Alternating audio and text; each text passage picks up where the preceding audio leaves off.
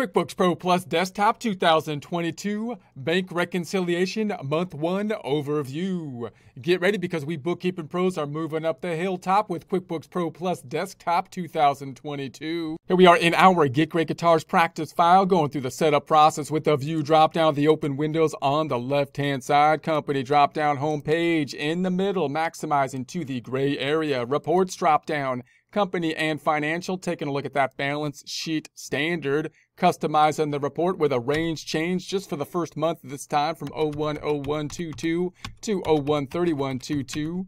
Fonts and numbers, making that fonts to a change of 14. Okay, yes please, and okay. We're going to stop here at this point because we're focused in on the bank reconciliation, focused therefore on the cash amount as of the end of the first month of operations, which is for us January 31st, comparing that then to the bank statement, remembering that we have entered transactions through the system. If we go to the home page on the left-hand side, normally with most transactions with the use of forms, and many of these forms will be impacting then the checking account as we go. Therefore, the reconciliation process helping us to reconcile as we have done our data input. This being the normal process for most type of companies, even if you use bank feeds, as we saw in the past, the bank feeds therefore, or then, can then be used to help to kind of reconcile, match up the information, but it's still going to be a useful tool to do the bank reconciliation. And we'll talk about the bank reconciliation here, and the process of it, or how to get into the bank reconciliation. We're going to go to the banking dropdown. We're going to go to the reconcile on down below, banking and reconcile. This is one way to get there. And then you've got your intro information for the bank reconciliation. So we got the checking account, we got the statement date. Now this will typically be populating automatically, but for us, because it's the first month right now, and you have some specific difficulties with the first month, so for us, it's going to be 013122 that we're going to put in place.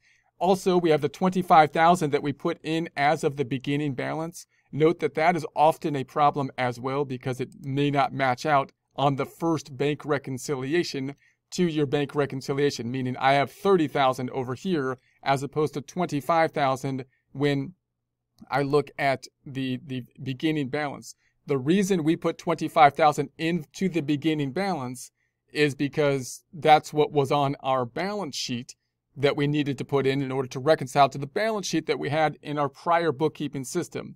So in other words, for example, if I close this back out for a second here, go to the lists drop-down chart of accounts. This is a common beginning or month one transaction kind of problem with the bank reconciliation. Month one often being the most difficult bank reconciliation because of these first month kind of problems. After you get through that, then the second bank reconciliation will be much easier. We'll do an example of that, which should be more the norm. If I go to the checking account and I say rise up down below and edit that account, you'll recall that we entered an opening balance into the checking account here. That opening balance we put in place because that is what was on our prior year bookkeeping system. But the prior year bookkeeping system that I needed to put in place to be in balance doesn't match what's on the bank statement. Why wouldn't it match what's on the bank statement? Possibly because we had outstanding checks and deposits from the prior system, the prior accounting system. So that's one problem that you might see with the bank reconciliation. You also might not have entered a beginning balance in the bank reconciliation. And that's not a big problem either because we'll see how we can adjust that beginning balance. So if your beginning balance is off on the first bank reconciliation, closing this out, that's kind of common. And there's a way that we can kind of fix that. What we're going to do is say, I'm going to fix it as of this point in time, and then we're going to make it correct. And then going forward from here, it'll be correct in a similar fashion as we saw with the beginning balances themselves, saying, I'm going to make the beginning balances correct as of, in our case, the start of the year. Anything prior to that point is in the prior accounting system, and I'm not going to worry about anything prior to that in our books. Anything going forward is going to be used in these books. Then I'm going to change this again. This is going to be 013122. So then the ending balance is going to be coming from the bank statement. So in our case, I'm going to use our mock statement here, the 66,241.85.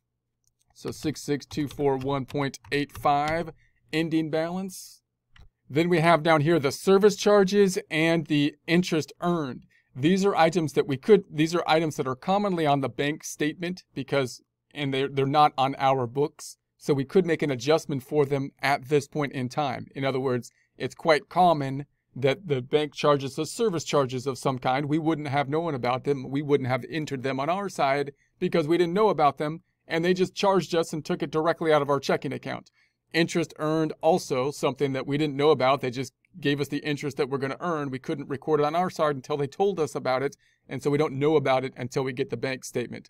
So we could then assign those to, say, a bank service expense, for example, and interest earned income expense, or interest income over here. But I don't like doing that personally because I would like to actually do the transaction myself because I think it can complicate the bank reconciliation process. So I'm not going to record anything in those items here, not because we don't have those items, but because I think it's easier to enter them into the system ourselves for the reconciliation. So I'm going to continue with the reconciliation.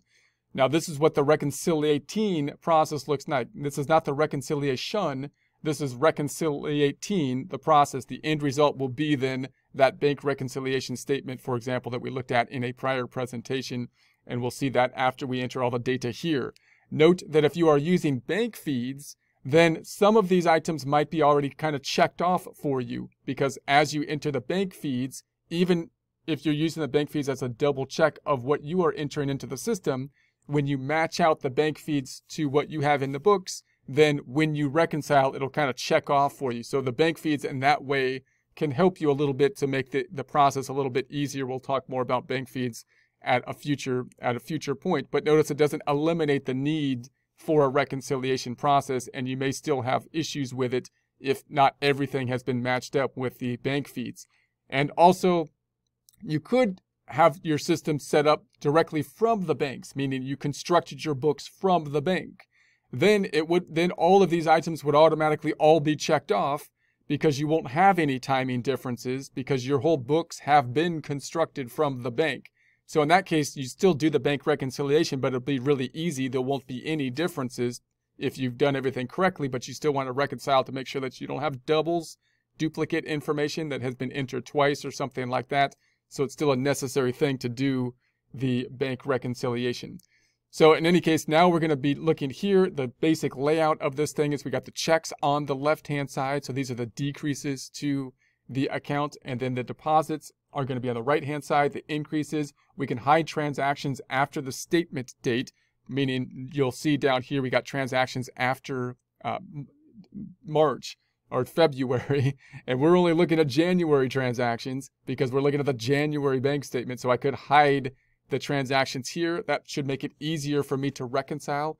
Note, it's useful to reconcile every month, but sometimes you might be in a situation where you're reconciling multiple months or you haven't reconciled for a while. So hiding the transactions after that date of the reconciliation is useful because note that if you have entered the transaction on your side, then you should have entered the transaction, before the bank has received the transaction. The transactions on the bank will be as of the same date or later, given the fact that the bank has lagging information. You have the information first, the bank has information later, so all the things that cleared the bank will be on the same or later date as they clear the bank. You can mark all of them here, so if you were doing just basically a really easy bank reconciliation, possibly you created your books from the bank feeds, you could just go in here, you can mark all of them off, and then if everything was correct down here, you'd have a 0 at the bottom, which would mean that you had then reconciled. But most of the time, you're going to have to take and tie them off. It's a tedious process, but not too bad. And then you can then go to the balances down below. Here's our reconciliation kind of balances. So the beginning balance is the $25,000. That's what would be on our bank statement here, but because it's our beginning balance, we have to deal with that difference, and we'll deal with that in a second when we get to our next section. Items you have marked as cleared. So these are going to be what we have then checked off thus far. So I'm going to say, well, what if I check off like that number? There's the 6892, and then if I check off this number, there's the deposit that has been in place. If I uncheck those and go back onto this side, you've got the ending balance. The ending balance is from the bank reconciliate or the bank statement here, not our books, but the bank statement, and then the cleared balance starting at our beginning balance here. And so those two things, basically, we need to have them reconciled. So in other words, if I have the same beginning balance, which I don't at this time, but if I had the same beginning balance, and then I checked off exactly in our books what is also on the bank statement, then it has to reconcile. I should come out to exactly 0 on down below. So when this bottom number gets to be 0, that means I have done the process of reconciling. I can then reconcile, and that will generate the bank reconciliation, which will show all the items that I haven't checked off, which will be the items that will result in the reconciling items, outstanding checks, outstanding deposits. So that's going to be the general idea. I'm going to close these out and then go back to the bank statement. So if we look at the bank statement, this is a statement you would typically get, of course, from the bank, usually on a monthly basis. Now, another common issue is people often say, well, I have bank fee, I got online banking. I can just go into online banking and I can check my transaction, or I can check my account balance at any given time. You can do that, but it's a little bit more difficult. It's more difficult generally to try to reconcile a running balance. So in other words, it's useful to reconcile on a monthly basis because you have a cut time frame.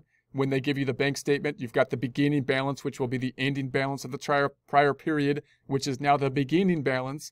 If you try to reconcile just randomly with a list of transactions, it can be a little bit difficult to see where the time frames are cut off. So even if you've got a running balance, you really kind of would like to get generally the bank statements, which are probably still on the online banking. You just need to download, of course, the bank statements, which will give you those intervals of a month-by-month interval. The bank statement will generally have the prior year balance, and then it will have the additions and the the minuses, the additions and the subtractions of the checking account, which will give you the ending balance in summary. And then you've got the detail, which will give you the deposits, which are going to be the increases, and then the checks and so on, and other kind of transfers or wire transfers or so on, which will be the decreases. And then that'll give us the detail to get to the ending balance. So we've got all the detail that's taking us from that beginning balance to the ending balance. If I can say that my beginning balance was the same, which is a problem oftentimes with the first bank reconciliation, because we often have that issue with that beginning balance. We started kind of like in the middle or something like that. But if that beginning balance is the same and I can check off all the detail down below, then the ending balance has to be the same with regards to the cleared items. That's going to be the concept with it. You got to convince yourself that it has to work, because it does have to work. Now, also note that if you're starting your bank reconciliations kind of like in the middle of the year, and you probably want to then say, well, how many do I need to reconcile or whatnot? You want to usually go back to January. So you want to go back to the beginning of a full year. So just like when we did the beginning or started the new company file, if it's like in the middle of the year or even the end of the year, and you want to enter the data into the system, you would like to have the full year's worth of data into the accounting system, possibly then going back to January. When you have the data into the system and you're starting your bank reconciliations, you'd like to reconcile all the way back to the relevant date, which will be January typically if it's a calendar year, and then reconcile for the entire year. If you have multiple years of data into the system, then and you haven't reconciled them, then at some point in time you might say, okay, I have to have a cutoff. I'm going to make it correct. I'm going to reconcile as of a particular date, possibly the beginning of the year, like January, and then I'm going to make everything correct from that point forward. I'm going to be reconciling, doing the process of reconciling from that point forward. So if you have a full year's worth of data and you got to get the bank recs from the bank, then it might be worthwhile to do that. How far back should you go? At least a year, probably for the current year that you're going to be working in, so that you got a year's worth of reconciled data would be the general idea. Now then, when we reconcile, we're just going to tick and tie these off, because of course the transactions should be exactly the same going from the bank statement to our book. So we can just tick and tie. There's the 65, there's the 65, there's the 50, there's the 50, and so on. Note that if we're talking about deposits, then they should clear pretty quickly. But note that the actual bank statement will always have a date later than or equal to, usually later than, what is going to be in our system, because, for example, this deposit we put in our system on 1/1, and it would not have cleared the bank even if electronic transfer until like a day at least, possibly 3 days, to the 1/3. So the dates are always going to be later on the bank statement than they are in our books. That will especially be the case when we're talking about checks. So when we're talking about checks, then we could have a longer lag in terms of the date. So when we're looking at the deposits then and checking them off, we at least have the amount of the deposit, which hopefully will match out to what's on the bank statement. And if they're not matching out, we have to use that undeposited funds a little bit more efficiently, meaning if I open this up and go back to the home page, you'll recall that we went through undeposited funds when we entered the receive payment and the create sales receipts. If your deposits are not matching in your books to the bank statement, this is where the problem happens. And you're basically going to have to say, okay, is it because the credit card companies are depositing something differently than what I am doing? Or is it because I have cash transactions that I'm depositing at one time, the bank showing different deposit totals than I have? Then you'd like to fix that in your accounting system so that your deposits will remain the same. And then you could check these off quite easily just with the use of basically the only information you're going to have is the date should be fairly close if it's a deposit, and the amount should be the same. So you should be able to tick and tie those off. On the decreases, if you wrote checks, then that's nice because you also have a check number. So the check number is something that's typically going to be on the bank statement and in our books. So I can see, there's the check number. That helps me out too.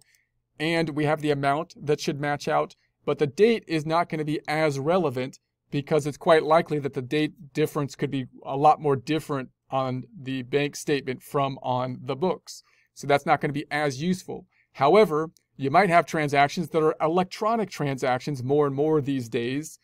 And in that case, you're not going to have a check number, but you might have like the name of the vendor, for example, that would be in the memo information. So you get a little bit more information there, and the date would be more relevant in that information. If it's an electronic transfer, then it would be kind of more similar to the deposit. It should be a date difference of 1 to 3 days or like on the same day.